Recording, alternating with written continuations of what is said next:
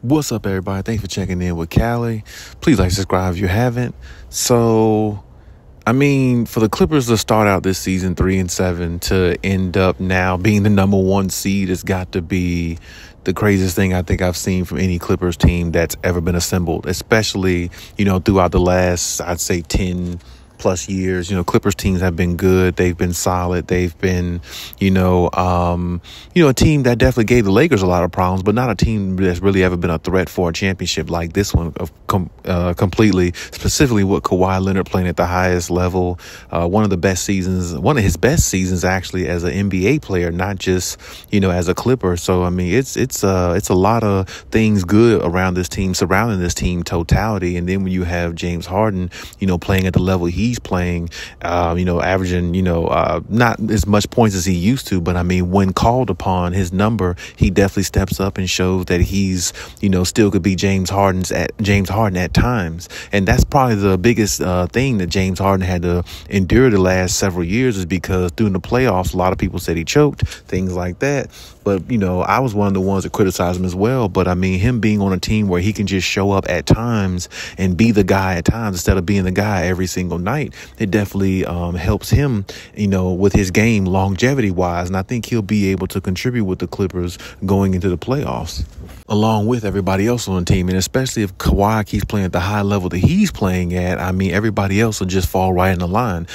PG, Harden and Russell Westbrook also. This team looks like they're really dialed in, and they're really, locked in, in trying to getting a championship. And en route to doing that, everything seems to be going pretty well for this team. And they finally got that number one seed, and hopefully they can sustain it. It's going to be tough. It's not going to be easy, but the fact that the Clippers actually reached that mountain means a whole lot. And now that I'm hearing Kawhi name in the MVP conversation, which I think it should have been way before now, based upon, what he's been doing, these last several months. It's incredible. He may not have the great numbers that some players have, 35 points average per game, or 29 points, or 30, however many points per game, but he's still averaging 25 points a game, shooting at the most efficiency I think I've ever seen a player shoot. The guy is shooting 55%. I think this month from the 2-pointer, and like 93% from the free throw line. We haven't seen a 50-50-90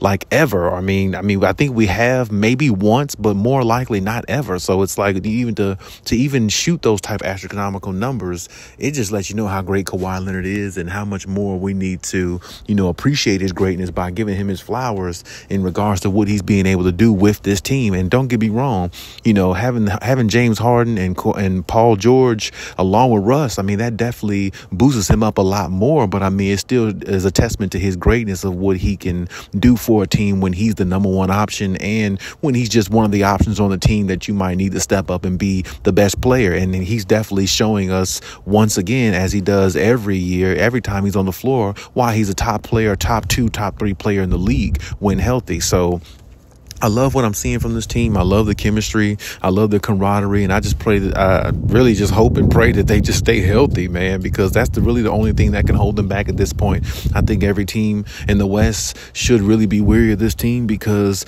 this team really has something that other teams don't. They got 4 Hall of Famers that are locked in. And when you got guys that are locked in, along with the role players that's surrounding them that's locked in, with a coach like Ty Lue, who's really trying to understand his players and understand what makes them tick and put them in the best positions they could be in, well, you have a recipe for success. And I think that the Clippers definitely have that recipe for success. All they have to do is just, stay healthy and see how far it takes them. As far as Kawhi, I'd love to see him win an MVP. I think they're going to try to find every reason not to give him the MVP, if you ask me. But based upon the numbers and what he's doing, they might not be able to deny him if the Clippers stay in first place and keep winning. This team has won, 25 26 out of their last 31 games. I mean, that's incredible. I mean, we haven't seen a run like that in a long time, probably maybe dating back to the Lakers or maybe, with Shaq and Kobe or like Jordan days or something like that. So, I mean, that's just incredible on its own.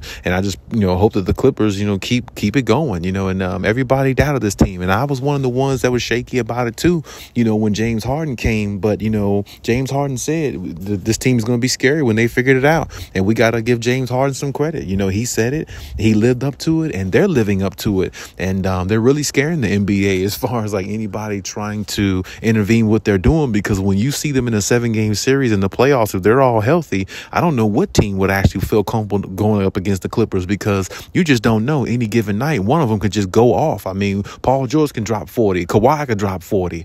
James Harden can drop 40. Russell Westbrook can still have a big night, even though he, coming off the bench now. But we've seen him have a couple big nights a few weeks ago. So, I mean, he's still capable of having a big night. So it's like, and then the role players they have around them, and with the size and the paint, and you got Norman Powell that's just a walking bucket. I mean, it's so much that they have built around them. Like, you really have to pull out your playbook and make some huge adjustments to try to even be on the same floor with them, because like I said, the way they're playing is just astronomical, the way they're playing. And like I said, you can look at a lot of other teams, you can look at a lot of other players more than an MVP than Kawhi. But I mean, honestly, if Kawhi keeps playing at this level, if the Clippers keep playing at the level that they're playing at, you won't be able to deny them. And like I said, when the playoffs come, of course, we'll see, more so exactly, how they will, pan out and what they'll be. But right now, we got to say the Clippers have been impressive, more than impressive. And I think everybody, definitely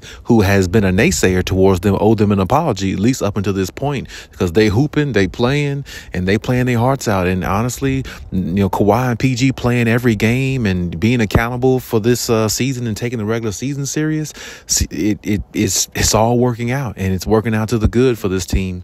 And like I said, right now, they're the best team in the NBA, no doubt. So anybody that says anything different, they just a hater, because honestly, the Clippers look like they're not only the best team, but they look like they'll be hoisting up that trophy if they stay healthy.